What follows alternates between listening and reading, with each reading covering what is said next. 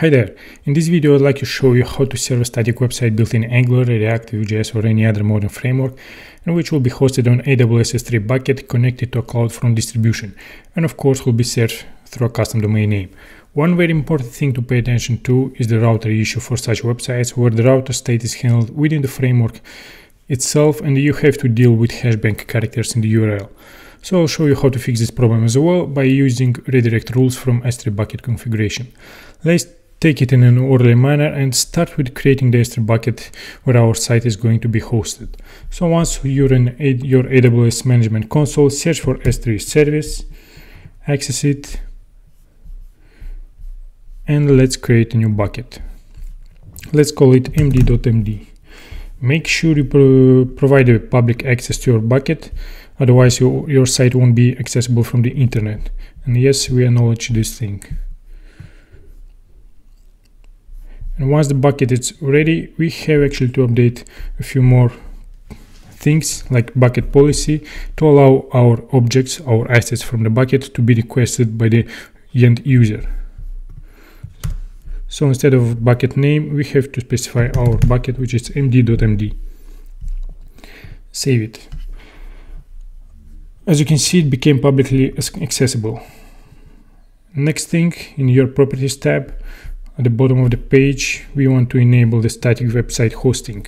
That's how our application will be served. So edit it, enable it, provide an index HTML for your root, and save the changes. And with this configuration, I think we're ready to upload our application. Let me tell you a few things about the application itself. So it's a small Angular application which has a router with two components. So you can switch between components, and as you can see in the URL, please pay attention here, it changes the path. So it works. I expect to see the same behavior in our S3 bucket in our application. So let me upload these assets into the bucket.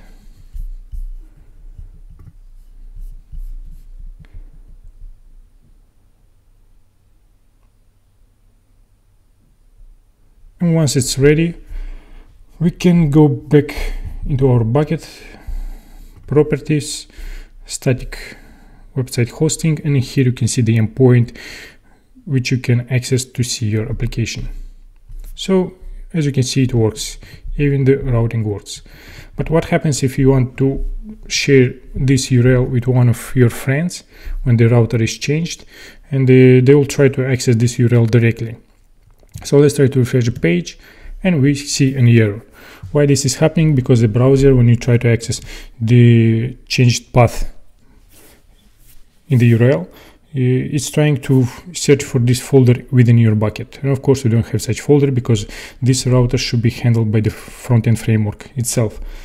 So how we can fix this thing? The first approach is to go into our static website hosting configuration, edit it, and provide for the error handler the same index.html document. Save it, and this should be enough to deal with this problem. So at the moment, when there is an issue and the bucket cannot find this path requested by the browser, it redirects to our index.html document and provides this URL. And from this point, the front-end framework picks up all the events, and it's displaying the proper component. So first component works. Second component, if I refresh the page, works as well.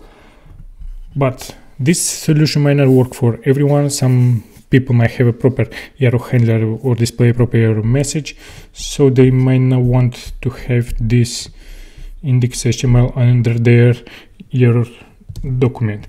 So what to do in this case?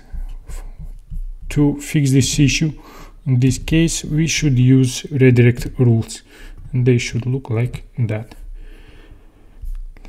So what happens here? When there's a 403 error, the browser cannot find the path, that folder in the bucket, it will redirect to the same URL but with hashbank characters in the front of the prefix. And the same happens for error 404. Let's save the changes. But to deal with this situation, we have to update also our application. And in my case, the entire logic sits in here. So I'm pulling the current state from the browser history, which is the navigation one, at which URL I'm located at the moment. I'm taking the current page title, and I'm checking if I have a hashbang character in the front of my path in the URL. And if there is such thing, I'll pull all the other characters, the rest of the path, into my variable in here. If there is no such thing, it will be undefined and nothing will happen. But if there is this path after following the hashbang characters, I'll replace the current state, which is this one, with a new path. This thing will trigger the front-end application events to handle properly the routing subscriptions, and the application itself will redirect already to the proper component, or will handle the logic within the framework itself. And to enable this thing, I have to add it also in my index.html file. Let me build the application once again.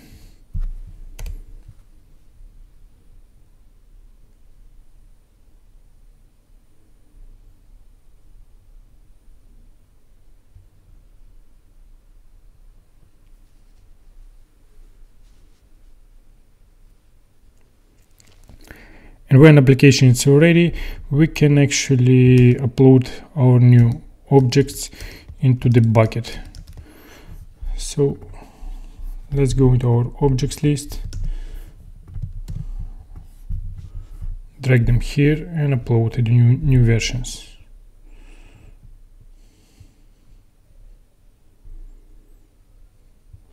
It's done. And now if I'm trying to refresh the page, as you can see here, it's appending that hashbang character quickly, but after that the application itself is replacing it with the proper path. So it works without having the index.html specified as an error handler, just using the redirecting rules from the S3 bucket itself. So it works. The next thing to do in this case is to enable the HTTPS. So without HTTPS, our site is not so trustworthy nowadays, and we have to enable this thing. So if you go into the bucket, under your bucket properties at the bottom of the page, you can see this one is served only via HTTP protocol. In order to enable HTTPS, we have to attach a CloudFront distribution to our bucket. Let's copy first of all this URL and go and search for CloudFront. CloudFront service. And here let's create a new distribution. So for origin name, you have to provide the endpoint of your bucket, the one which we just copied, but without the protocol, so no HTTP in front of it.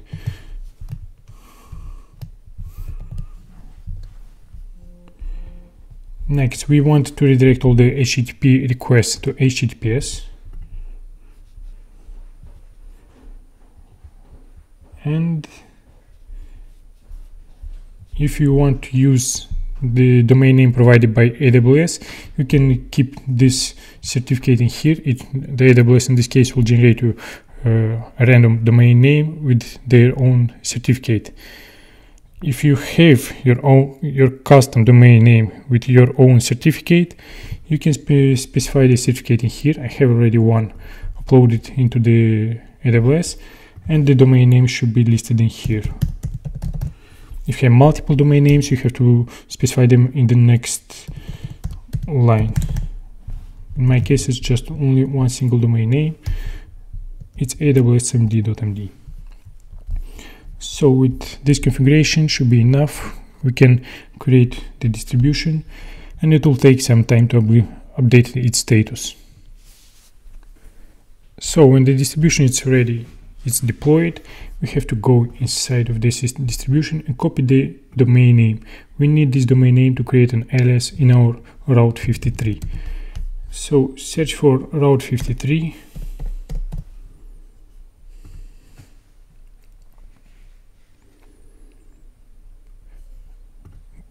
access our hosted zone, and for our domain name we have to create a new record.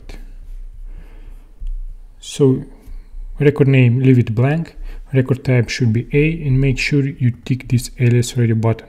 In here we should search for our CloudFront distribution and specify our URL here and create the record.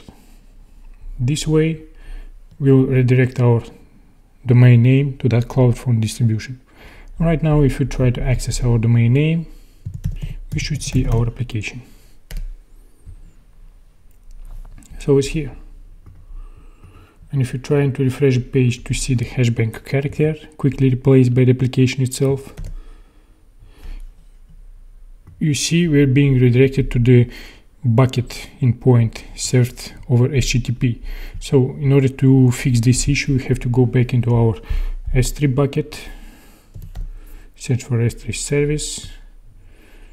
Let's find our bucket in here, which is this one, properties at the bottom of the page. So we're being redirected to this URL.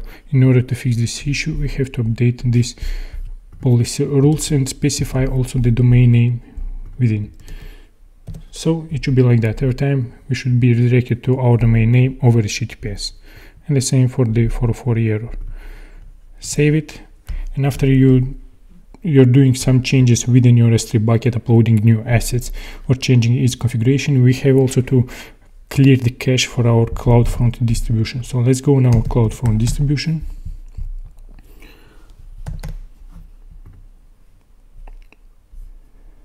Go inside it, and in here, invalidations. We have to create a new invalidation and clear all the assets we have cached before. So invalidate. Let's wait until it's done. And when it's completed, we can go ahead and check our AWS domain name again. So it works. If I'm trying to access one of the components and refresh the page, it stays on my domain name. So it works like that. If you have any comments, please feel free to share them. Maybe you have some feedback or maybe suggestions how to improve this journey. See you next time.